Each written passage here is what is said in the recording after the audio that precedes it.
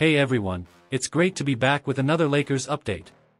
Today, we're discussing the possibility of the Lakers adding another ball handler to their team, with reports suggesting that Kemba Walker may be in the running for the final roster spot. If you want to read more about this, I'll leave a link in the description below. Now, the idea of the Lakers adding another guard seems a bit confusing to me, considering their need for a versatile wing player who can handle the ball and facilitate the offense.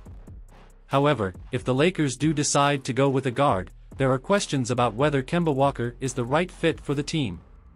As we know, Kemba has struggled with injuries in recent years, which has led to inconsistency in his game. While he's a good scorer, his efficiency has been an issue, and he's not known for his defense. This could be a problem if the Lakers plan to play him alongside other small guards like D'Angelo Russell or Dennis Schroeder. Moreover, although Kemba can create opportunities for his teammates, turnovers have been a bit of an issue for him. All things considered, it's unclear whether Kemba would be the best fit for the Lakers at this time. However, if the Lakers do end up signing him, it would fill the final roster spot, which is something I've been advocating for. So, let's wait and see how this all plays out.